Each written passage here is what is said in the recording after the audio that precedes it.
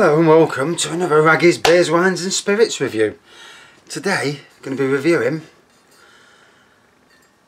Vanilla Guerrilla, which is from a brewery very local to me, only a few miles away.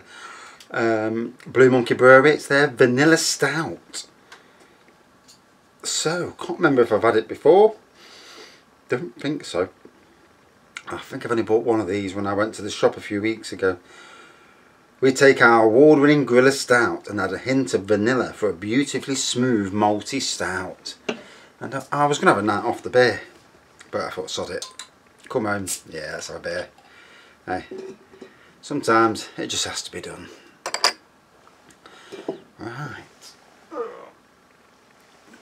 I've got a decent, no, I've got a large clean glass. I have to use this one. So, beautiful day in September. You know, we're coming up to the middle of September. Well, just going past the middle of September actually. And yeah, beautiful day today. Can't fault this weather. Long may it continue, because when you work outside, it's not, you know you don't look forward to the winter months. I mean, you don't look forward to the really hot summer days either, but you know, you don't look forward to the when it's chucking it down or windy, wet. You know, they're not the greatest of days. So, pretty much black in colour with a beige head. Massively malty aroma to it. And definitely a hint of vanilla on that aroma. It's 4.9%. Blue Monkey do make some good beers, if I'm being honest. And especially if you ever go to the Robin Hood Beer Festival in Nottingham, their stand is always very well populated with people. More so when it was at the castle. Down at the Motorpoint Arena, the ice stadium, it wasn't as busy there as I'd known it at the castle. At the castle it was buzzing, you know.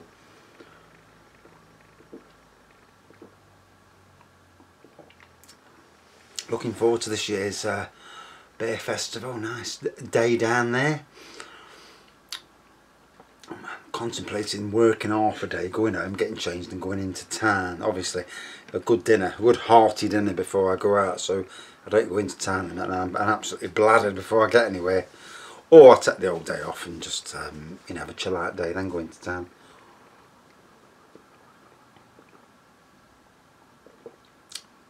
And get a lift in off the wife or the son. So lovely malty taste to it.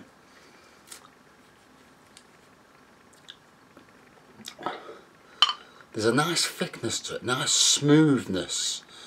Reminds me a bit like Guinness, the smoothness, you know, in a thick, creaminess to it. Yeah, it looks like a Guinness. If you look there, it just looks like Guinness, doesn't it? Although Guinness, a lot more carbonation in Guinness, you know, till it settles a bit. So yeah, another glorious day.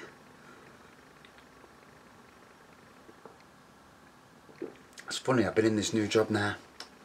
I think it's about the 5th or 6th week I've been there now. And I'm still, you know, I'm still not 100% sure I've made the right decision, sadly, you know. And I suppose you have good and bad days.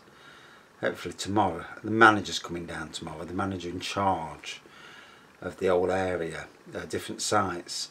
And I'm going to alleviate some issues that I've got to him and see if, you know, it solves the issue, these little issues that I've got. Because person I work with, you know,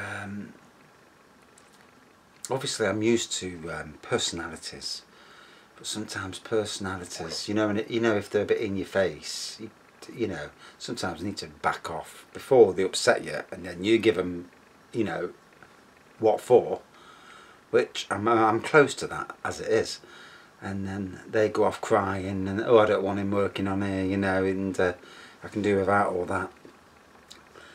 But yeah, tried quite a lot of their brews over the years, all very monkey themed, you know, the little blue monkey on there. A lot of their beers are you know, called after monkeys, like chimpanzee and, you know, all this thing.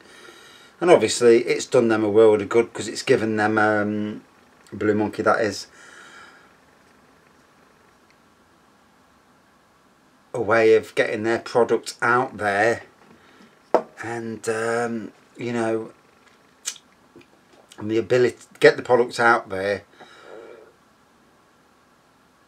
and you know, with a name behind it that can be easily recognisable. Because I suppose that's the problem with all beer companies. You know, sometimes you can have a good beer, but then oh, what was the name of that company? And with this, with the Blue Monkey on the front, it is, you know, quite something that's easy to see.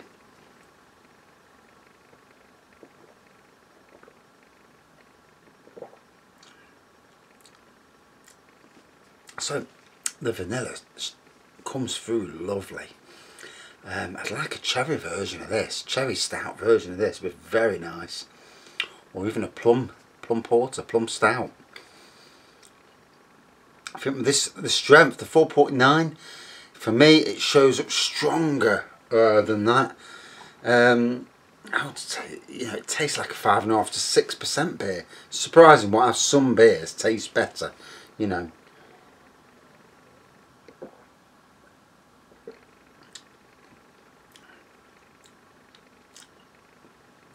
And I'm running behind on beer reviews. Uploading. I've been doing these two behind me, these home brews, and I'm at the stage where I can't upload the next some reviews because it clashes with the home brew behind me, which is a pain. But I'll have to get back to uploading one, you know, more than one a day. But my collection of beers is still staggering, you know. I haven't bought any for a few weeks now, bar the odd one, and I've been nibbling away at them, but flipping heck, I've got enough to last me till about March next year already, and that's without, you know, Christmas beers and whatnot. And I must take a trip. What I have noticed is Tesco's got a load of new craft beers just recently. They're all a bit pricey though. There's some in the £4 for £6 category, but the rest of them are all in that bloody £3 a can category, and that's alright, but it's pricey, you know. Six cans for 18 quid, you know, that's a crippler, you know, especially if you can get 12 for 18, you know, the others. And some of them are obviously the well-known varieties, and some of them are top 10 beer varieties in my top 10 anyway, you know, like your Fuller's 1845, your Crafty Ends, you know. And you think to yourself, yeah, I'd like to try the new beers, but a lot of the new beers are all the same. I cringe when I look and it's another IPA or another bloody golden ale. I'm thinking, oh God, do I really want to taste that, you know? And it gets to the stage where you're looking for something different, you know. And then what I do find is a lot of the varieties on the shelves are coming and going at such a rate now that the general population will never see these varieties. So, you know, you find yourself reviewing something that will disappear within months and never to be seen again. And if you're reviewing that, you're wasting a review in some way. I mean, you're not, but you are in some ways, because you're doing that review. People aren't going to search for that review or search for that beer, or even if they do find your review, they might love your review and might think this is an absolute awesome beer. Then they'll go to look for it and can't find it anywhere. It's not for sale anymore because it's already been and gone, which is a sad thing. So some aspects of the craft beer industry are slightly concerning, that beers are coming and going at too quick. I mean, it's good to have new beers on the shelves, but not so that we lose beers as well.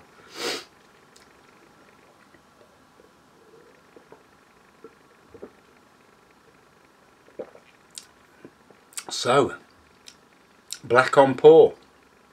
Beige head, still retaining the head right towards the bottom of the glass.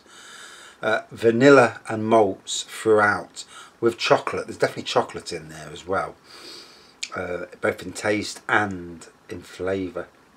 Very good stout, you know. To me, very similar to Guinness, but with more flavour than Guinness. Guinness is okay, but this is more flavour. It's like an upgraded version of Guinness, you know. And for me, it makes it a good beer.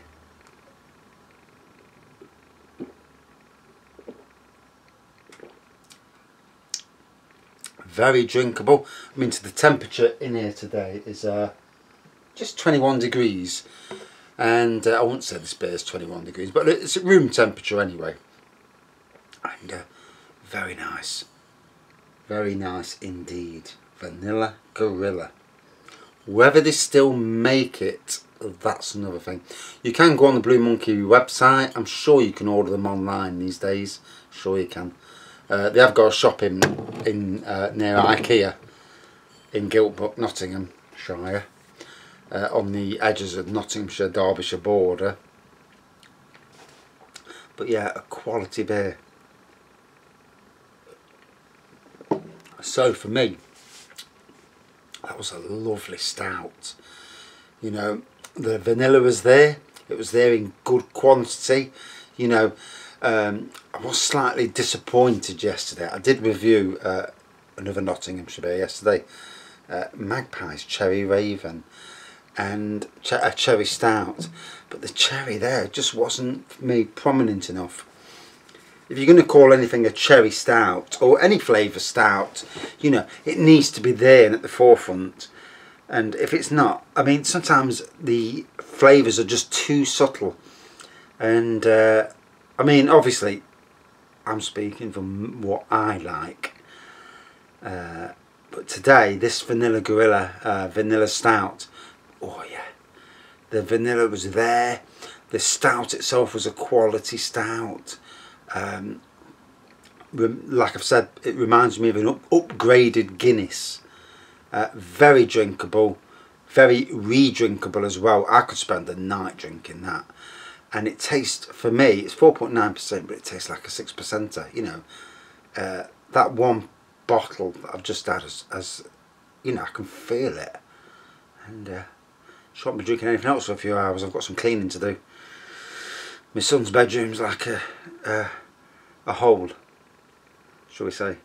So I'll go in and hoover, sort it out and declutter. Kids, eh?